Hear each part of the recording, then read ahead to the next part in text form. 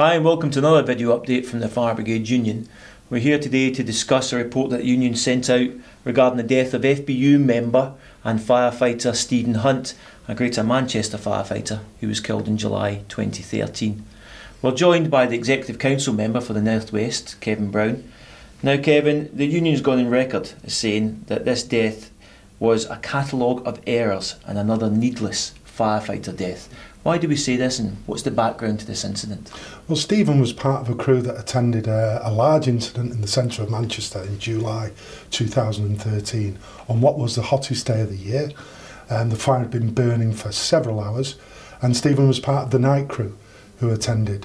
It involved resources from all over Greater Manchester, and what happened from our perspective, we sat through 7.5 weeks along with our legal team and the family of Stephen and Jeremy, his BA partner, and we listened to expert witness and first-hand accounts of what had gone on that day, and we were astonished to realise the similarities, if not parallels, with other incidents that we'd had coroner's reports from and we'd investigated as a trades union.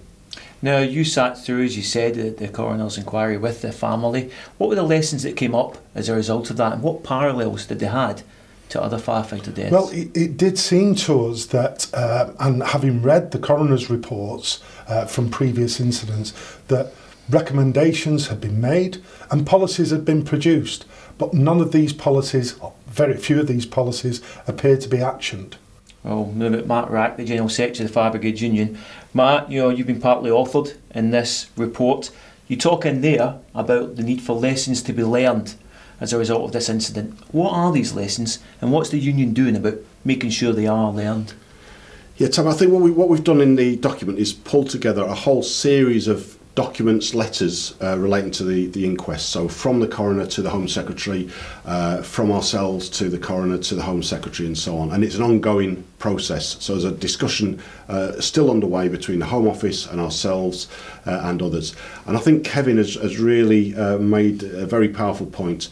It is that what we've identified after analysing very carefully this incident and previous incidents is that there are some common themes, common errors which have already been identified. So when we talk about lessons learned, the problem is that some of these lessons were learned many years ago and they've simply not been applied. That is very alarming, because if we're serious about learning lessons, then those lessons need to be applied in every single fire and rescue service, and we need to have systems in place to make sure that an individual service is not repeating the mistakes that another one may have made 10 years earlier. Well, Matt, this report has gone out right across the fire and rescue service community, including chief fire officers. What's the union doing to drive these points home in the individual authorities? Well, we've got a plan of action we're developing with our local health and safety reps. So we have health and safety committees in every fire service. We want the issues identified by the coroner, and the coroner is very clear that this matter should be discussed in every fire and rescue service through the health and safety committees on which clearly the union sits. So we're going to be making sure that happens. We're carrying on with our discussions with the Home Office.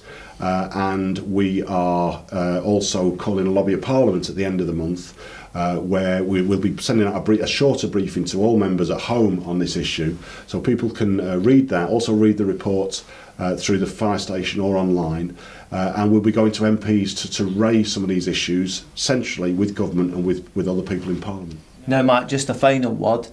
Stephen's mother, Susan, who Kevin and others supported throughout this process, has some very kind words about the support offered by the Fire Brigades Union, including the financial support. A word on that.